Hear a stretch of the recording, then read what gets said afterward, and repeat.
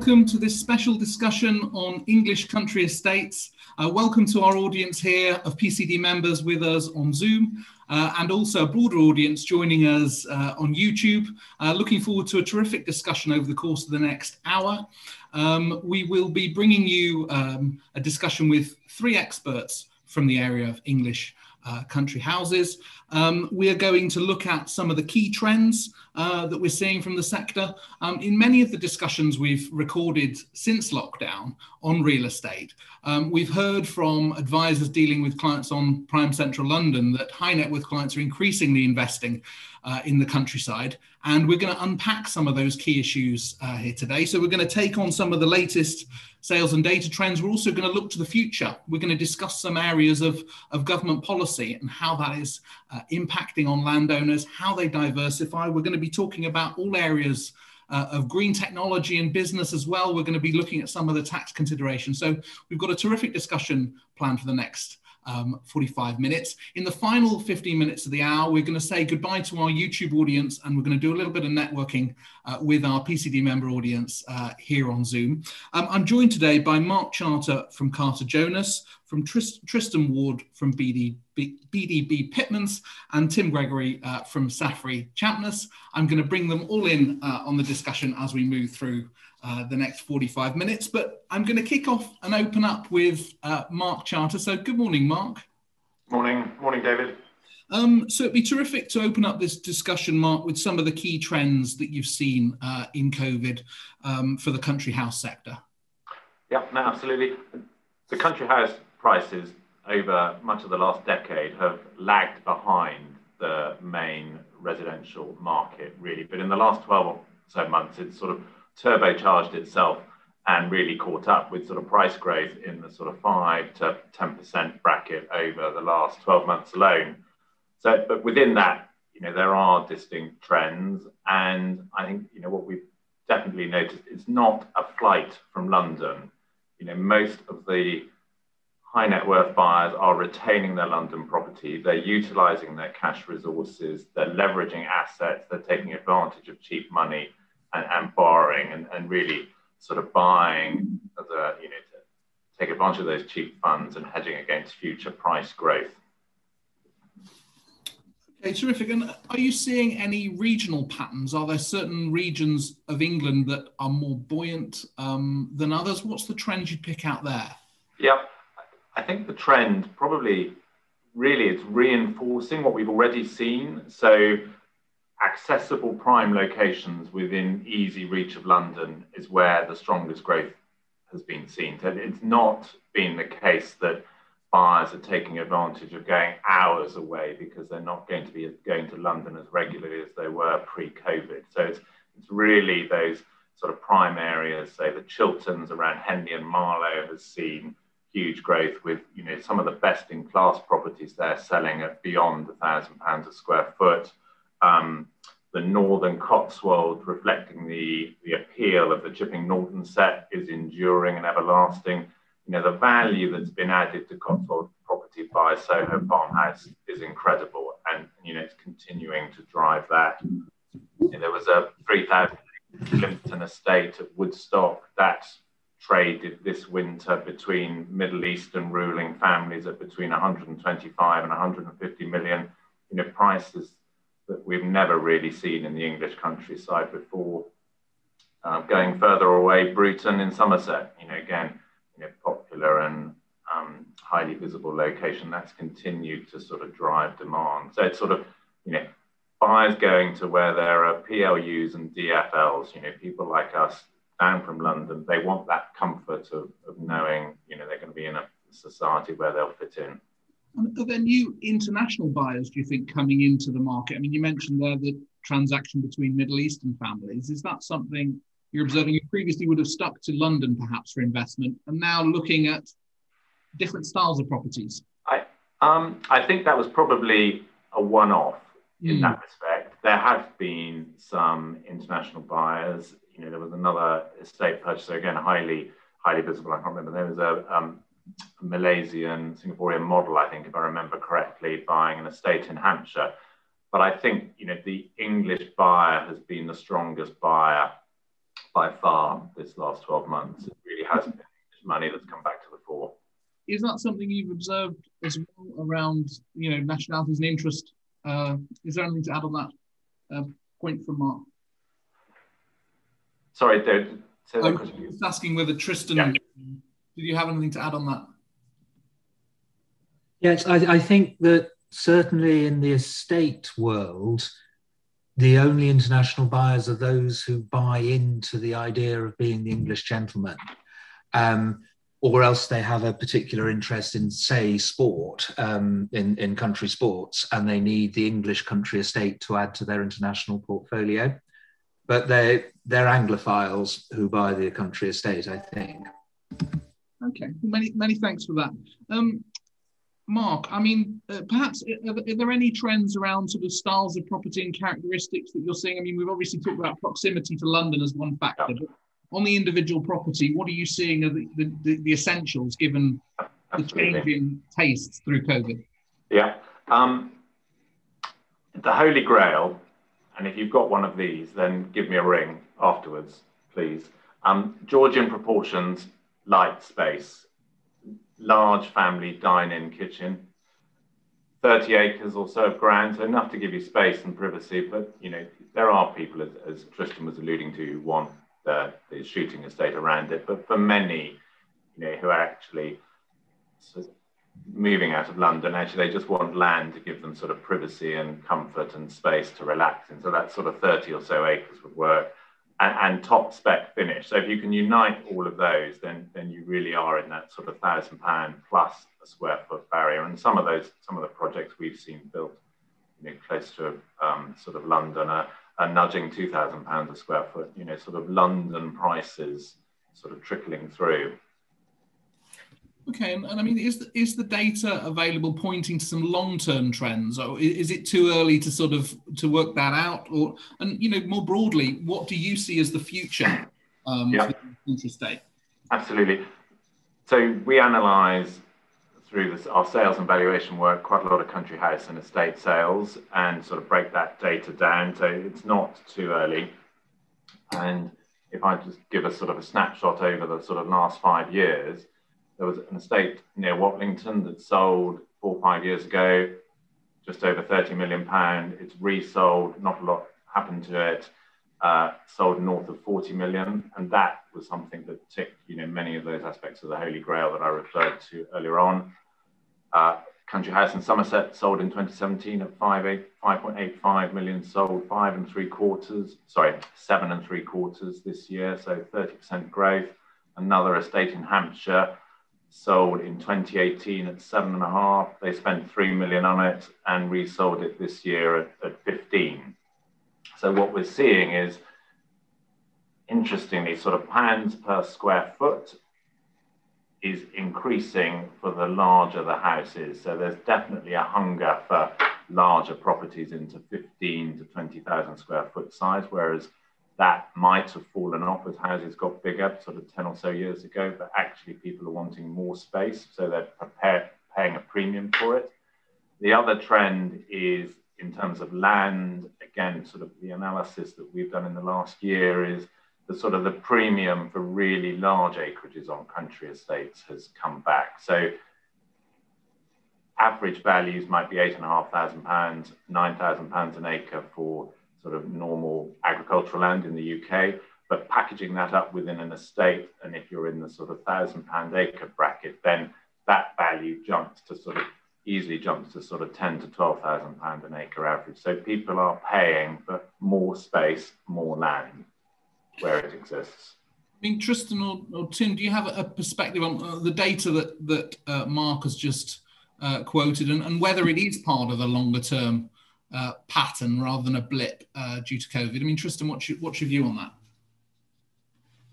that? I tell this story quite a lot. Back in 2005, I had 2 transactions running simultaneously. One of them was in Chelsea for a lovely shoebox, a very large shoebox. And the other was for a country estate in Herefordshire, which had fishing rights. It had 25 cottages. The 2 were the same price, 10-figure sums for both of them. I've sold the Chelsea one, I would put a pretty good bet on the value of the Herefordshire estate having kept up with the London one. Now, there was a big blip in land prices in 2005, Mark, the financial crisis, because people floated to land. But I think that's an interesting observation. The other interesting observation I had is that I bought an estate, 3,000 acres in Wiltshire, which had last changed hands in 1918 for a 6-figure sum. And my client bought it for a 10-figure sum. And out of curiosity, I did a compound interest calculation, which showed that that land had made about 8% a year over not quite a century in value, which just illustrates that they're not making any more of it. Absolutely. Tim, do you have any perspective on these the trends, the sales data, and is that ringing true with your experience on valuation? Sure, it's very interesting to hear Mark say that people will pay more per square foot for the next square foot than for the last one, and that doesn't seem to have a limit. Clearly, it must have a limit somewhere. But it's interesting that at the sorts of size of country house that we're talking about, people are prepared to pay more and more and more for a bigger and bigger house, proportionately speaking, and that's very intriguing. So interesting sort of trend. Thanks. And Mark, looking at some of the practical steps that estate and landowners are taking now to anticipate some of the changes in policy, we're going to get into that in a bit more detail with Tristan shortly, but what are you seeing from the practical steps from this area? Yeah, I expect COVID has probably passed most estates by in respect of their traditional sort of day-to-day operations. But as you're alluding to, and as Tristan will sort of expand the detail, we're at the cusp of sort of very significant shifts in public policy and public influence. The transition away from EU subsidy regime to UK government agri and environment support programs will put a different slant on it.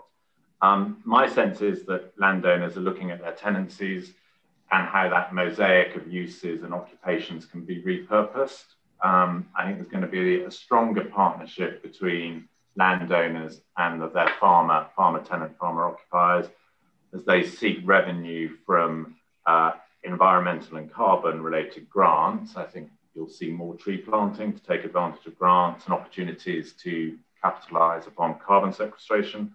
You have to remember sort of lower value land in the extremities of the UK has the same carbon sequestration potential, but is a third of the cost. So I think the fear of reducing incomes for agriculture could be overstated. A 10% swing in commodity prices will more than make up for a 50% cut in subsidy. And in the last couple of years, we've seen more than a 10% swing in the price of a ton of wheat. I think we'll see further increasing diversification and a dilution of the reliance on agriculture for income, I suspect. And how do you see land being occupied, let, or farmed in this future picture? What's your sense there? Yeah, I think the renting of farms by a farmer from a landowner will become ever more sort of fractured, sort of greater separation of houses and buildings from the land. But equally, I think there'll be an increasing partnership between the landowner and farmer. So uniting all the elements that you see on the estate, the land, woodland, water, air, to maximize the income benefits for each party. The money is not going to follow dirt for crop production in the future. So they will have to partner up their assets to provide those holistic benefits back to the public.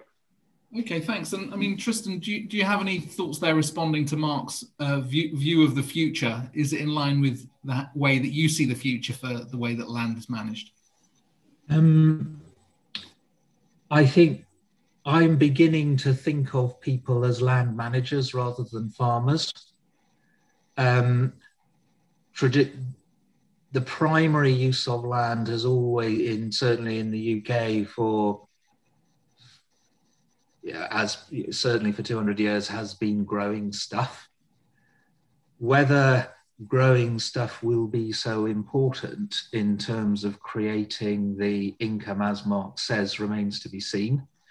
I think Tim will tell us either now or later about the tax drivers around occupation, which are going to have to be taken into account in a way. Traditionally it's been quite easy. If you think about inheritance tax a lot, how that fits into the new uses so as to maximize inheritance tax relief as long as it survives, is something that will drive the occupational things a lot. Unless, of course, we move away from a model that is about handing things down from generation to generation. Okay, thanks. I mean, Tim, do you have any thoughts there? We're going to get into detail on some of the tax issues later on, but in terms of just the vision of the future for country estates, what is it that you see at a headline level from? Sure, absolutely. As you said, we'll talk about tax a bit later, but certainly I see the larger landowners, by which I don't mean the gigantic ones, but significantly bigger than the sorts of size that Mark was talking about earlier, sort of a house plus 30 acres. I'm talking about sort of 1,000 acre plus. I think we'll need to be bigger and bigger in order to take best advantage of things. And I think the smaller owners, by which I mean perhaps your sort of 100 to 300 acre farm, which has always been under threat in terms of viability, I think that sort of ownership is going to be less and less, and so the smaller owners are going to be packing up. By which I mean that sort of size. Interesting that Mark says that there's a lot of demand for your sort of house plus 30 acres, and I think that might be where things go. Obviously, there's a limit to how an estate can be split up into that sort of size, bearing in mind planning restrictions on principal houses and that sort of thing. But clearly, there's going to be a trend towards rewilding, for example, and various other environmental sorts of initiatives encouraged by government policy. And I think, as Mark perhaps slightly alluded to earlier, that's going to lead to owners needing to take more control of what's going on their land, and perhaps leading to more tenanted farmland being taken in hand, so that they have more of that control and can control where the income streams from the environmental inducements are actually going. It's very interesting to hear, to read in the press fairly recently that the lead singer of Coldplay went on record as saying that he wasn't going to, or he and his band were not going to arrange any more tours until they could demonstrate that they were carbon neutral. So they were going to be looking at investing in tree planting, so that they could be carbon neutral, and that's an interesting sort of aspect. I mean, clearly, all businesses are going to be pushed towards this sort of approach in due course. But interesting, we're being led by the pop stars on that. Absolutely, and does put pressure on others, doesn't it, to look at how they're operating their affairs when you have such high-profile cases. Just to come to you on to get into some detail on the policy issues. I mean, how do you see COVID and indeed Brexit has impacted owners of English country estates and the rural economy at a macro level? Is that for me, David, or is that for? Bring Tristan back in there on some of the policy. We're all sick and tired of the B word. It matters. I think the trade figures for January for the food sector were very instructive. January 2020, our exports of food to the EU went down by 75%. whereas our exports to non-EU countries went down by a fraction over 10%. Beef went down by over 90%, January to January, and animal feed went down by 80%.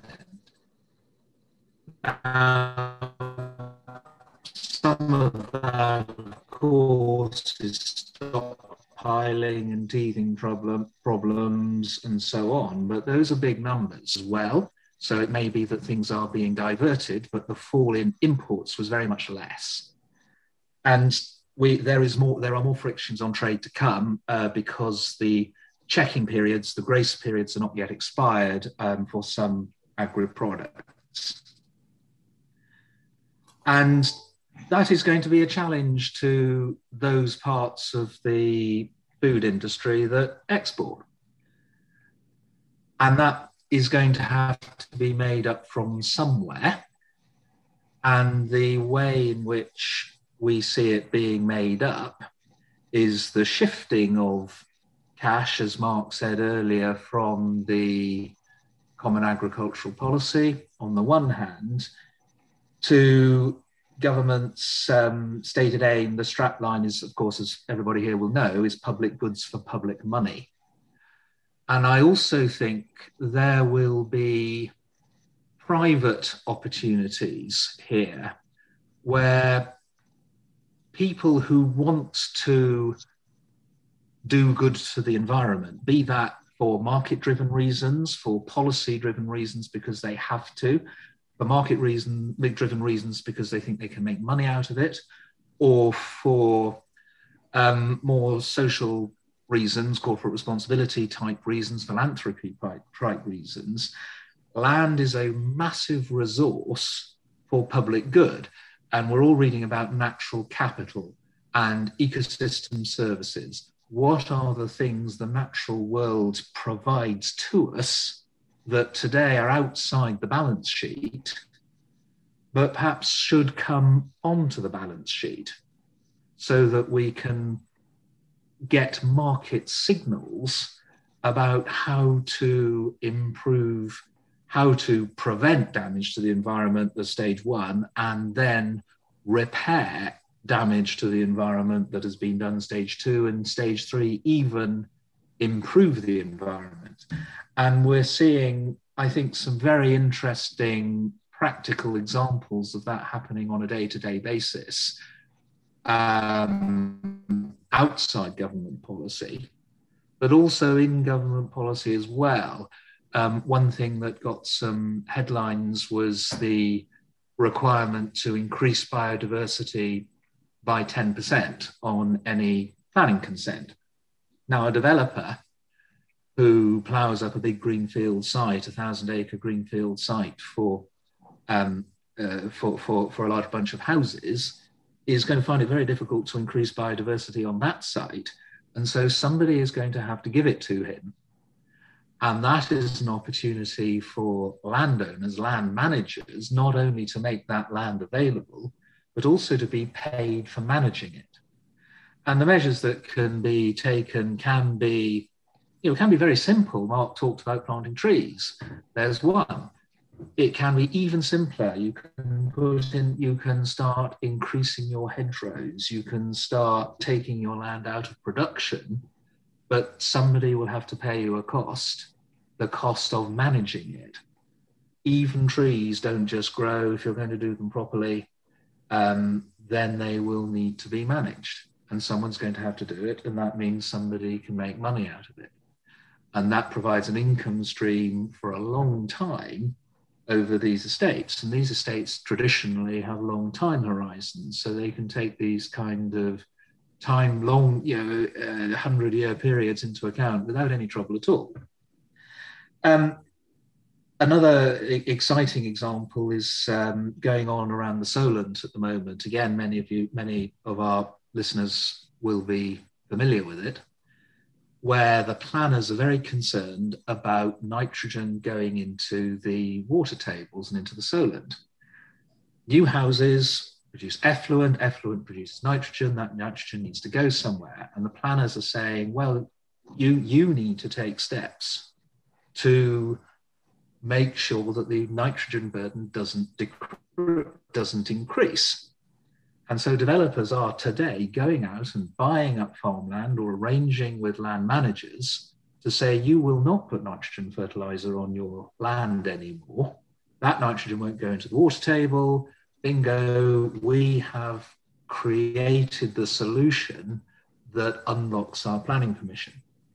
So those are very interesting, I think, ways of changing the market in a way that prevents degradation to the environment and potentially improves it as well.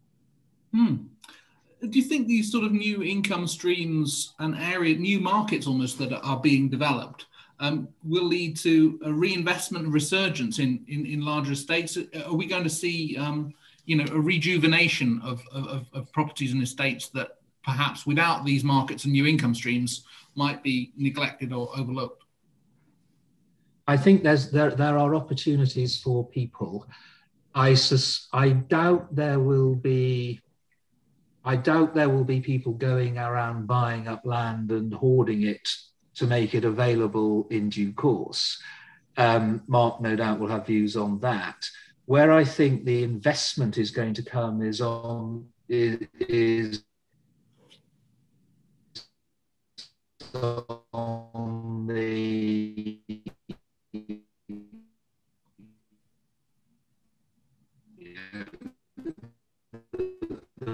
very exciting high-tech side. Of describing it, some people say that gene editing, I think correctly, is just another kind of genetic manipulation, which the EU is unlawful in the EU.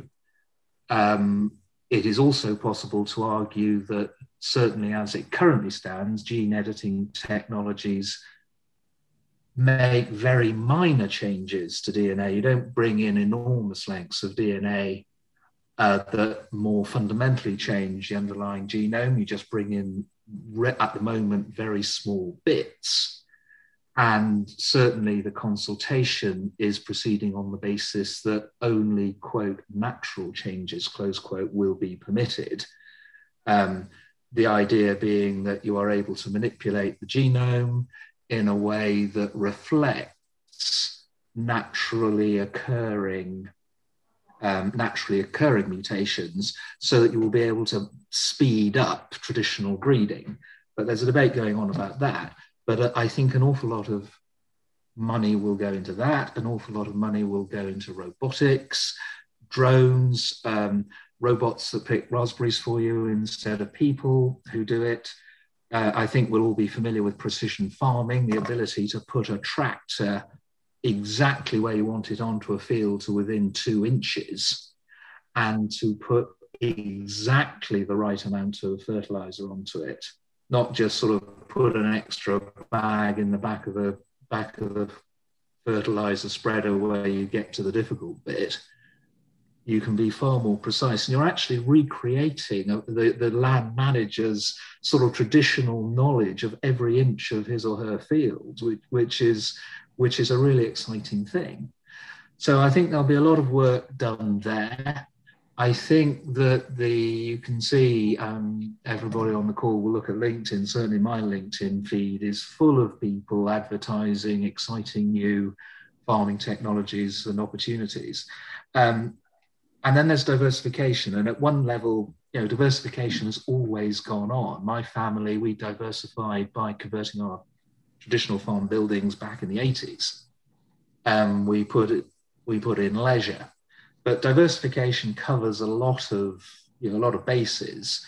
Traditionally, it's been leisure. Country sports are just another kind of diversification, really. There's the exploitation of redundant buildings and repurposing. And I think some of the things that we've been talking about around ecosystem services are just another kind of diversification, exciting new income streams that entrepreneurial landowners and land managers will be able to exploit. Okay, thanks. I mean, perhaps Mark, are you seeing any acceleration in trends and diversification, or as Tristan said, it's something that's been going on for a long time, and it's just part of an ongoing trend? What's your view? Yeah. No, it has been going on a long time. It definitely has. I suppose the two things that we've seen this year are people looking at whether there's areas of land they can buy for tree planting and whether they can make the numbers stack up. And that's large areas of land. And as I said, that's sort of outside of the prime southeast, really, and going into sort of Wales, north of England and Scotland, and sort of quite large areas of land for tree planting, carbon sequestration purposes. The other one, which I think we're all going to need, by the sounds of it, this summer, is pop-up glamping operations. So we've got a whole host of those on estates and farms where we're putting agreements in place with operators under the sort of 56-day permitted development rule for pop-up glamping, and that will be interesting in terms of the extent to which that is a one-off this year, or it becomes a trend in terms of not to say staycation, but sort of short breaks. So, an increase in short break weekends, mini breaks in the UK in that sort of country environment. Is this the start of that sort of a 10-year, 20-year sort of growth area? Tim, I think there's been a sort of a policy catalyst, really, hasn't there, in terms of diversification? Tristan, absolutely right. Say that diversification has been going on for a long time, but the policy catalyst that I'm referring to is the announcement of the termination some years ago now, termination of the basic payment scheme and European-wide subsidies, and then of course the double catalyst, Brexit, and at the time that BPS, basic payment scheme, was being looked at in terms of being terminated. There were lots of statistical analyses showing that many farms survived solely because of the subsidy that they received. Any profit that they made was equal to, or possibly even less than, the subsidy that they received. And so that caused people to take a sort of a further step in thinking, well, I've actually got to do something else. And with Brexit too, and the announcements of the UK government to do what they're going to do, does just force people into it. I think there is very much a faster trend towards diversification than there has been in recent years. Thanks, and Tristan. I think it's worth picking up here on what government policy is, and I think I mentioned before public goods for public money, and public goods. We immediately sort of naturally think of biodiversity, we think of cultural heritage, but it also includes enabling the public to enjoy the countryside. And that will tie into the glamping, the walking, the camping, the leisure activities that I think are going to be, in many ways, some of the very easiest ways of diversification. How far it will stretch to the numerous wedding venues that we've seen over the last few years, I think is another question. But I think that is part enabling the owners to exploit their assets does seem to be very much part of the mantra. How far, in a world where public debt is piling up, where there are enormous demands, from everybody wants to put its hands into the government's pocket and take a bit, how far there will be money available for some of these things that are effectively enabling people to make money out of the public enjoying the countryside. How much that money will be available remains to be seen, in my opinion. But the policy is there. It's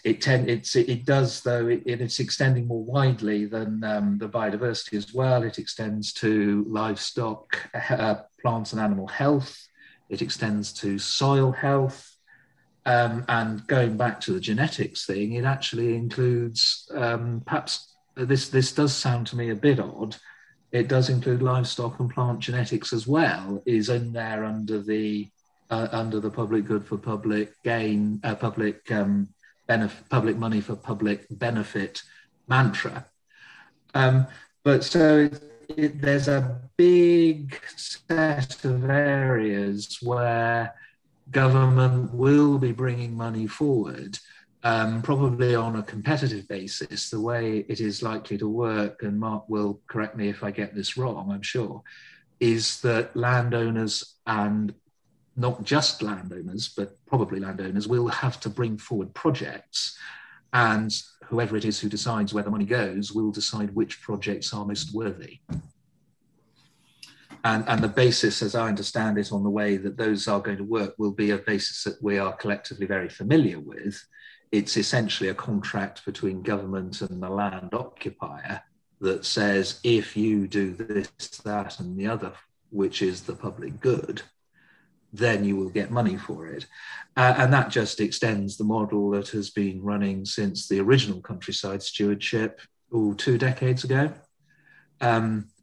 So that the concept of the way it will work will be easy for everybody to understand. I think it's just that the way in which the detail works out will be different.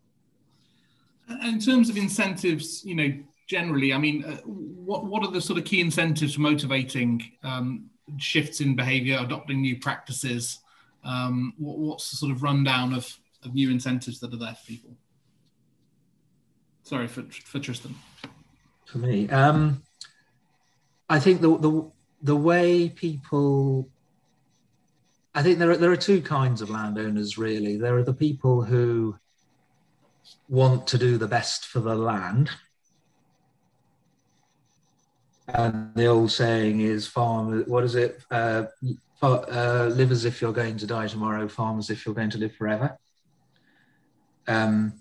Getting that land properly looked after and handing it on to the next generation, whoever the next generation may be, is always very important. And on top of that, there comes the wish to live in a nice place, the wish that you live in a nice environment. And yes, in many cases, to make sure that that environment is available to others too. You also have to make a living out of it. It has to wash its face. And certainly my ultra high net worth clients will always be interested in the land washing its face. Those who own it for making a living out of it have a much more direct interest in making money, because if they don't succeed, their business fails, and it hurts them. It hurts their self-respect tremendously. To lose what your family has had for generations is a painful thing. And then you look about you as to how are you going to make the money out of it. And if you are well advised, I think at the moment you have there are a lot of opportunities out there. We haven't talked about renewable energy, for example. I was talking to the head of renewable energy at one of the well-known estate agents yesterday. You can pick up £1,000 an acre for a solar farm. Now, if you've got 50 acres, which is, I think, a reasonably sized solar farm, and you get the typical 25-year lease, that's £12.5 million spread over a 25-year period. And with that, you can do something. Thank you. I mean, Mark, do you see renewables being an increasing part of the mix? Do you have a perspective on that? Yes, absolutely.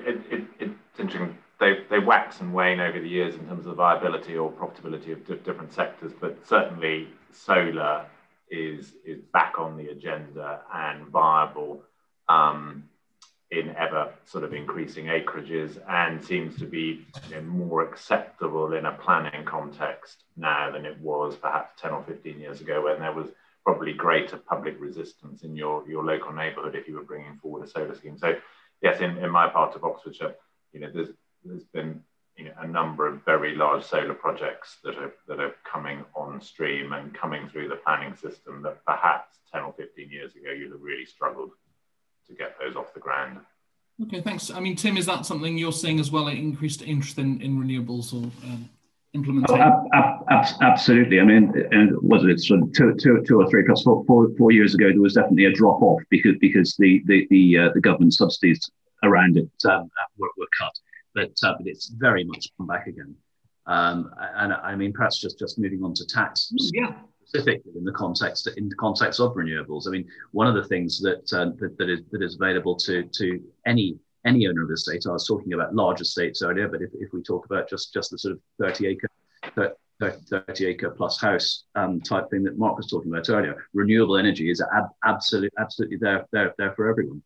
Perhaps not a gigantic 50-acre field with solar panels in, but there'll be something of that nature.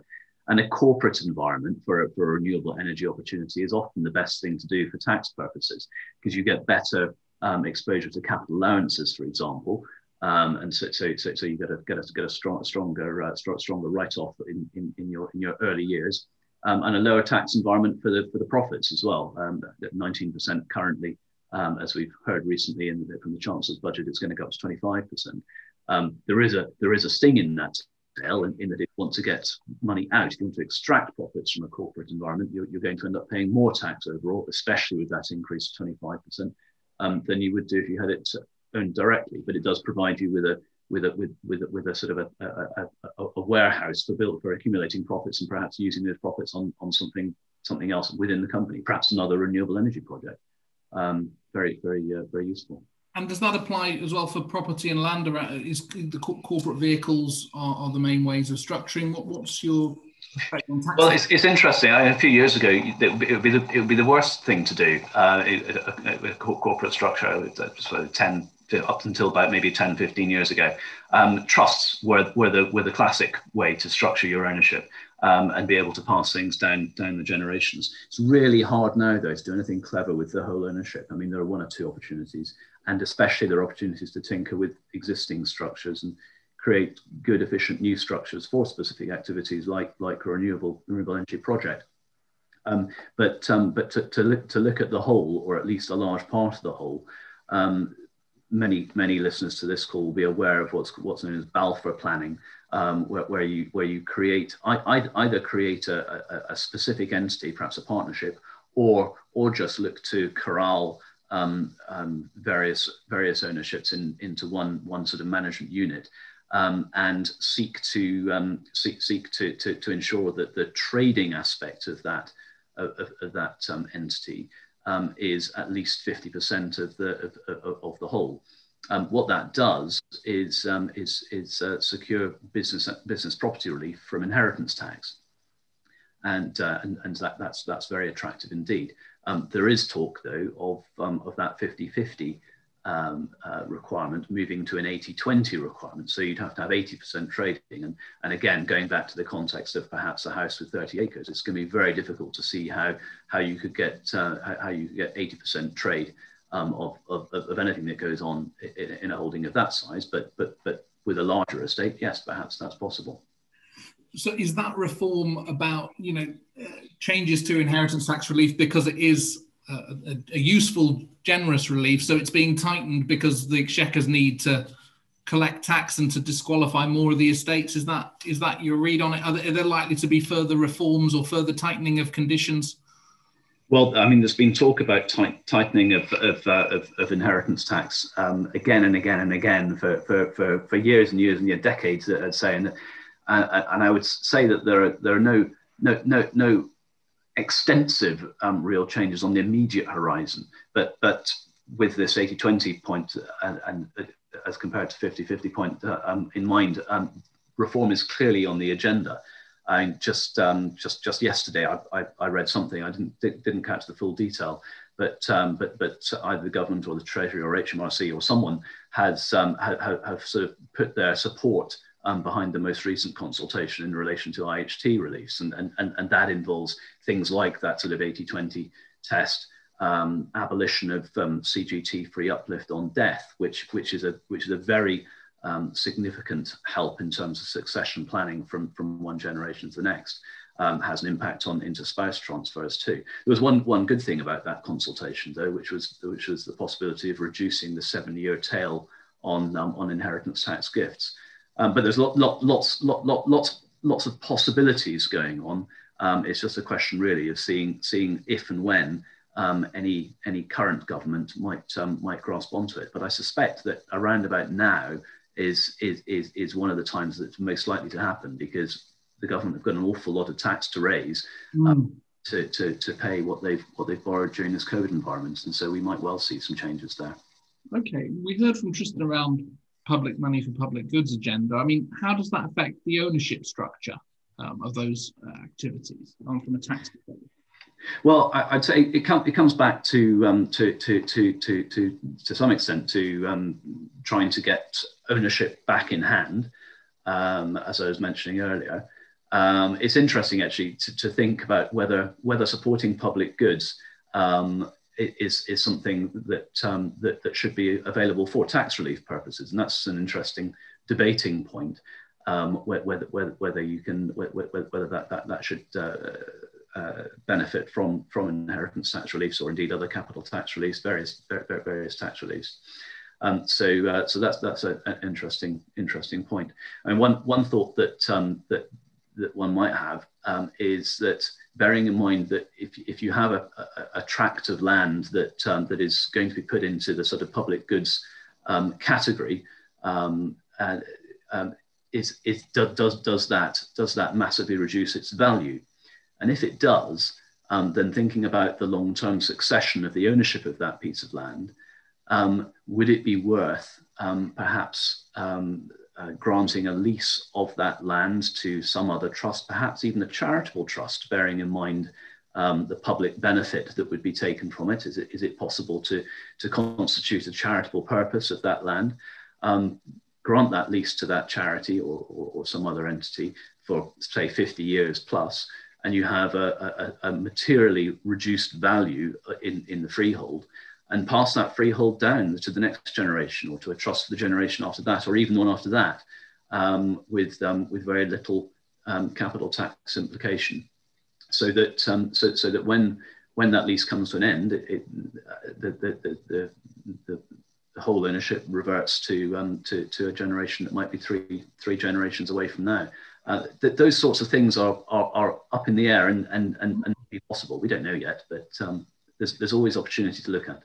So interesting opportunities there, because I mean, succession planning in general, I'd imagine there's lots of difficulties. As you mentioned, trusts are more difficult to plan to use to plan for succession. Estates might not be a bit cash strapped, so that they're not able to buy big insurance contracts to mitigate any liabilities. There might be capital gains tax considerations to think about. But what are the sort of typical things that people are looking at outside, as we were saying, structuring these new holdings in an efficient way? Is there anything particular they're looking at?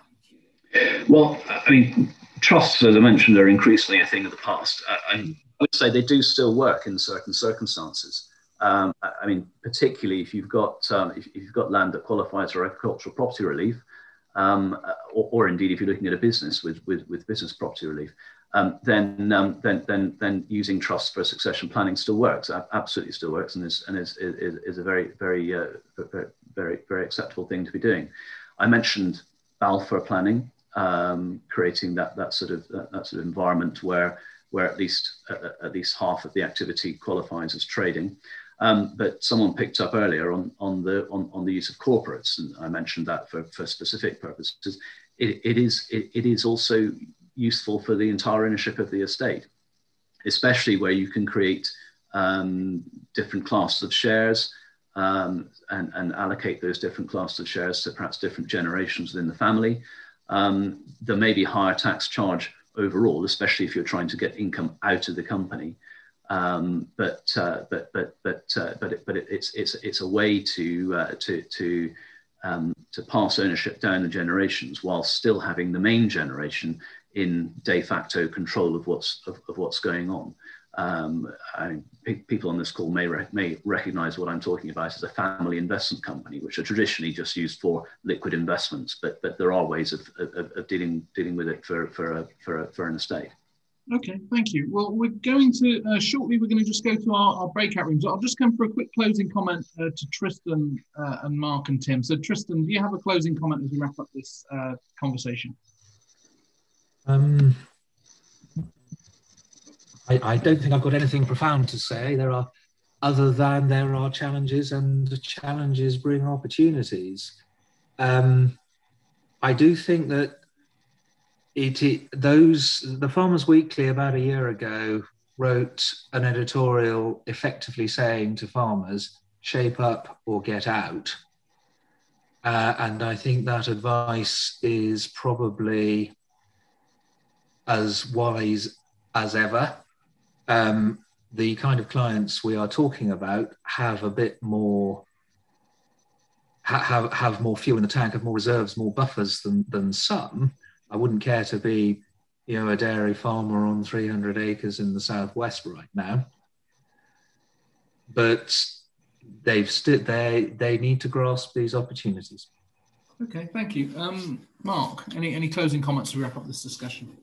I think building on what Tristan was saying, we're at, and I alluded to, a sort of a cusp of a time of great change, and I think there's going to be a shift from farmers producing crops to the owners of land doing other things, and the demographic or age profile of much of the farming community, is quite old. The average is sort of well into the sort of 60s and 70s. So I think the next 10 years will see a lot of consolidation and change and opportunities for those in the sector and new owners coming into the sector as land and sort of farming opportunities get traded and switched around. Okay, thank you. Tim, any closing comments to wrap up the session? I think keep in mind your ownership structure when these sorts of opportunities arise, opportunities and changes and challenges and threats and weaknesses and everything else. Whenever these arise, they change the environment in which you're operating, and that might change the structure that you are best placed to have. Something that suited you best for the past 10, 20, 30 years might well not be suitable for the coming 10, 20 years, or what it might be. And equally true for someone who's buying in for the first time. Don't use the sorts of structuring that have been traditionally used for the last 10, 20, 30 years. You use something that's going to work for the future. Okay, well, thank you. Thank you for joining us today. We're going to go off to our break.